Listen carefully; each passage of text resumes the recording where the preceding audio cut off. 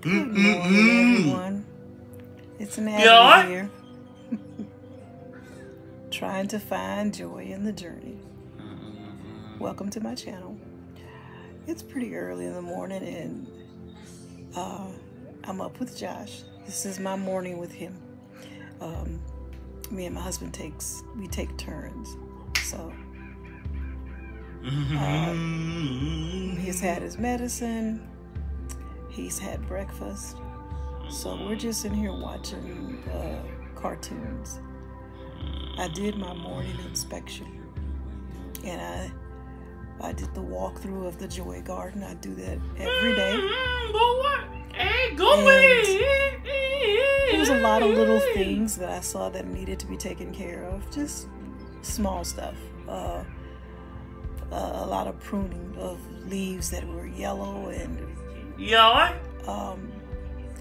things that needed to be addressed. But I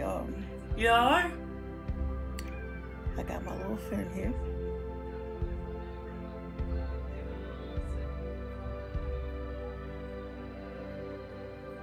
And we're watching Curious George.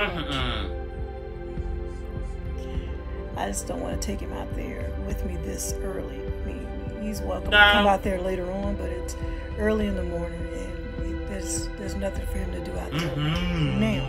He doesn't understand that. He wants to go now.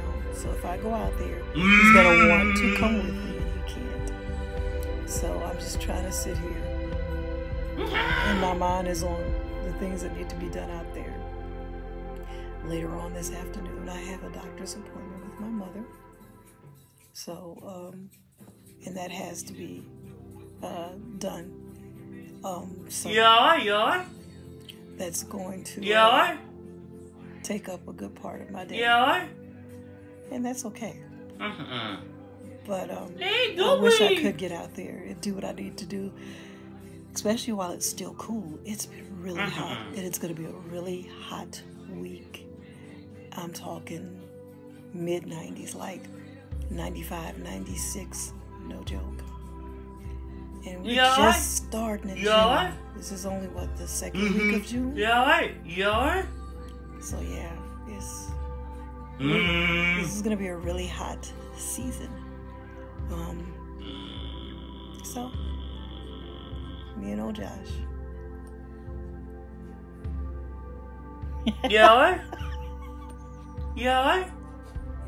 That was too cute. Oh, I'm going to sign off now. You guys have a great day. Bye now. Good morning, everyone. I decided to hop back on real quick because I wanted to add something to the video. It's a positive thing. I just noticed something about myself lately. I notice how even when things are stressful, when I feel overwhelmed, the way I handle things is so much different from years ago. I know lately I've been pacing myself because life, it is what it is, and there's so much going on and there's so many moving parts. Let's put it that way. And there's so many things that I'm responsible for. I'm responsible for my son. I'm also responsible for my mother. My mother is 88 years old. She is in a nursing home. We could no longer take care of her at her home, so she had to go to a skilled nursing facility, a nursing home. And as I stated earlier in the video, I have an appointment with her today. When she has to go to doctor's appointments outside of the nursing home, and I am her, I have power of attorney, I have durable medical power of attorney, and I help with her decision making and help navigate her care and things like that. So that's one of my responsibilities. So you can get overwhelmed in life with all these different things, and trust me, I know there's people who are going through a lot more than what I'm going through. But You know, everybody has their own situation. Everybody has their own journey. And I'm learning to navigate this journey. I actually feel sometimes that the way I handle things, the way I try not to get too stressed out or upset, I may handle certain situations with a smile, that actually gets on people's nerves. Can you believe that? Isn't it weird? Especially when it comes to my son. I have other family members that, I'm not going to say who, but they get upset when Josh does certain things. But I choose to handle it differently or calmly. It's for my own self-preservation. It's for my own sanity. That's why I handle it calmly. It's not that what he's doing is not irritating me. It's not that what he's doing is not upsetting, but I choose to handle it in a different way. And it baffles me that some people look at it like I'm downplaying it. I'm not downplaying it. I'm processing it, because I still have to handle the situation. I still have to walk this journey, and I still have to live it, go through the motions of it. So me freaking out or having a tantrum or getting upset over it is not going to help, and especially is not healthy for me. I have to remain in a calm state of mind. It's not saying that I do not get upset or aggravated or irritated, overwhelmed, however you want to say it. It's just that I choose to handle it differently. And so I just wanted to say that I'm thankful that I've learned throughout the years. I am thankful to God for giving me a certain disposition and ability to just handle things in a certain way. I feel it's a gift, and it's definitely necessary. I'm thankful that I am Joshua's parent.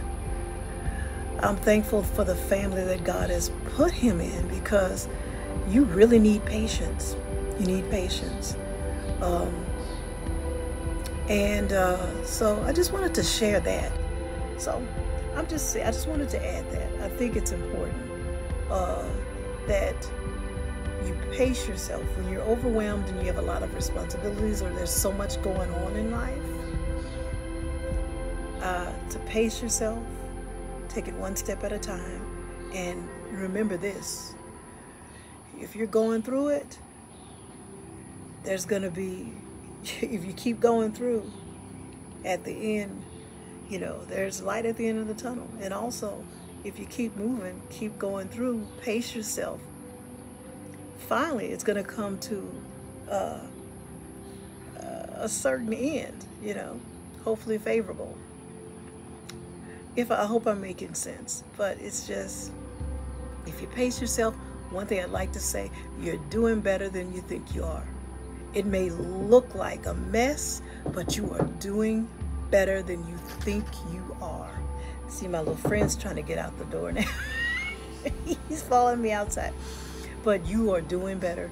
Everything may look like a chaotic mess, but I have to say to myself, a little at a time, pace yourself, and I am doing better than I think I am. If you take a step back and look, you'll see. You know, there's more behind you than there is in front of you. So I'm gonna go ahead and sign off now. I just wanted to add that. This might even be a separate video. So I just wanted to share that with you. I hope it's helpful to someone. Just remember that, pace yourself.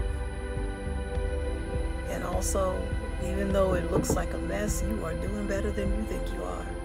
Yes. Bye now.